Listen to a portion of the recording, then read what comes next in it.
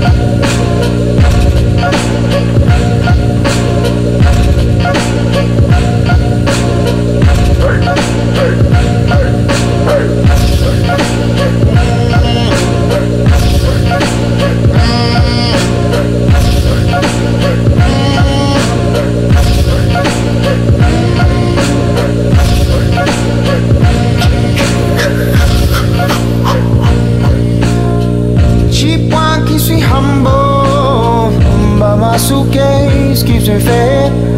I've left home 1,000 times, but home's never left my head.